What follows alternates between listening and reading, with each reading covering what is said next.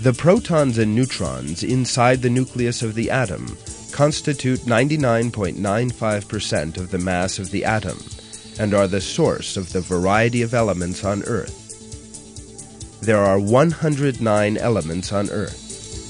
Some of these elements are very familiar to us, such as oxygen, hydrogen, gold, and copper. Since all the atoms that constitute elements are composed of the same particles, what is it that makes the elements different from one another? It is at this point that the importance of the number of the protons inside the nucleus emerges.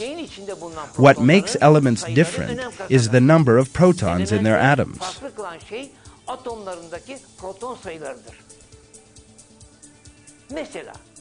For example, there is 1 proton in the hydrogen atom, the lightest element, 8 in oxygen, and 79 in gold. It is only this difference in the number of protons that makes gold different from iron, and iron different from oxygen.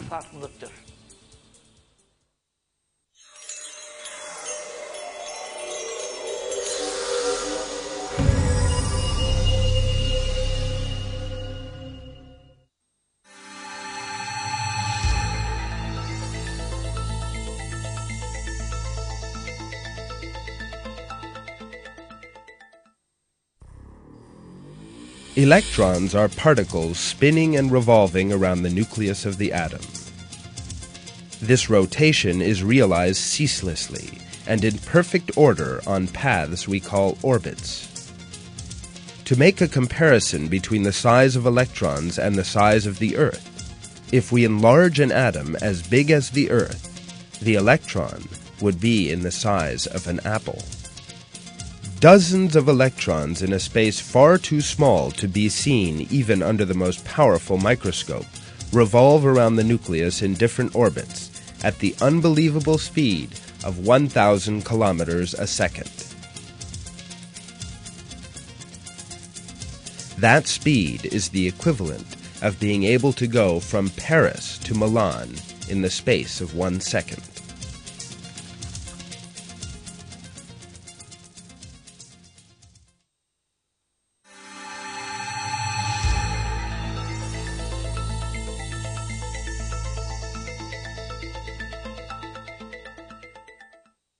There are certain forces that keep the atom, the fascinating structure of which we have been describing, together. In order to understand this, let us look at the center of the atom, the nucleus. At a carbon atom nucleus, for example. The atomic weight of a carbon atom is 6. This means there are 6 protons in the nucleus. Yet there is an interesting point here. All protons carry a positive electric charge, and particles with the same charge repel one another. How is it then that protons, which should repel one another, remain together? In the face of this question, scientists hypothesized that there was a force binding protons together, and named it the strong nuclear force.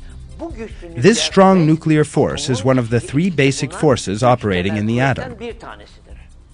The second is the weak nuclear force that affects the neutrons alongside the protons. The third is the electromagnetic force, which keeps the electrons revolving around the nucleus of the atom in their orbit. Electrons carry a negative charge and are attracted by the electromagnetic force towards the positively charged nucleus. The centrifugal force they acquire as they revolve balances the electromagnetic force, and they thus remain in orbit. There is one more force operating in the universe as a whole, in addition to these 3 basic forces that affect the atom. That is the gravitational force. The information we have seen so far can be found in any book on physics, yet there is an important fact that is generally never mentioned. The strengths of these 4 fundamental forces in the universe are very different, and that difference depends on a very sensitive balance. The strong nuclear force, for example, is some billion times greater than that of gravitation. there is a more than millionfold difference between the strong nuclear force and the electromagnetic force. What would happen if these differences were slightly different? For instance, if the strong nuclear force in the atoms that comprise your body at this moment were slightly weaker, your body would instantly fragment. A variation of just 1 in 1,000 would be sufficient for this to happen. Yet, thanks to the delicate equilibrium of the four fundamental forces, the atoms that make up your body and the rest of matter always remain stable.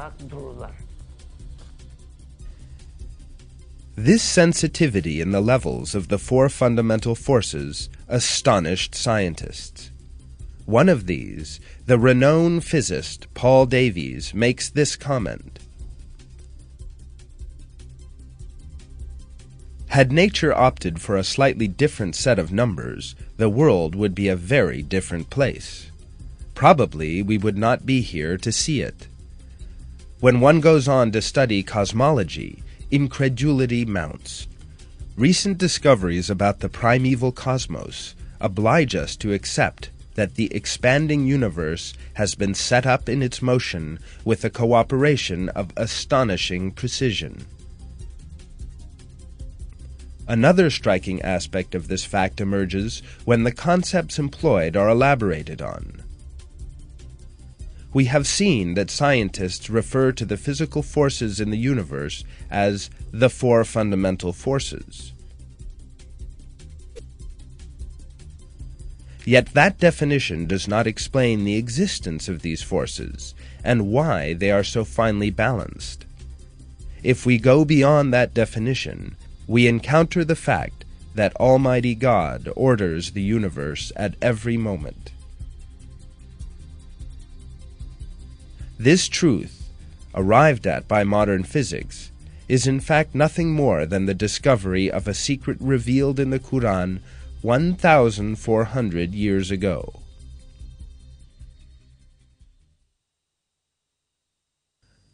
God keeps a firm hold on the heavens and earth, preventing them from vanishing away. And if they vanished, no one could then keep hold of them. Certainly he is most forbearing, ever forgiving.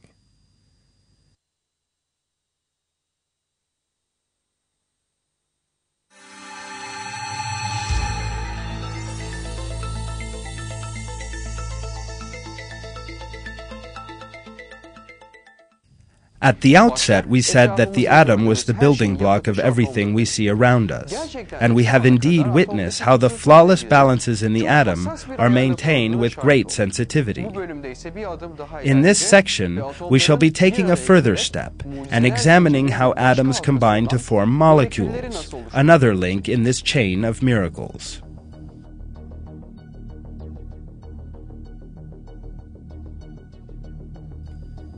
Molecules are the smallest units determining the chemical properties of matter. These small bodies are made up of 2 or more atoms, and some of thousands of groups of atoms. Atoms are held together inside molecules by chemical bonds, determined by the electromagnetic force of attraction. The arrangement of molecules in different combinations give rise to the diversity of matter we see around us.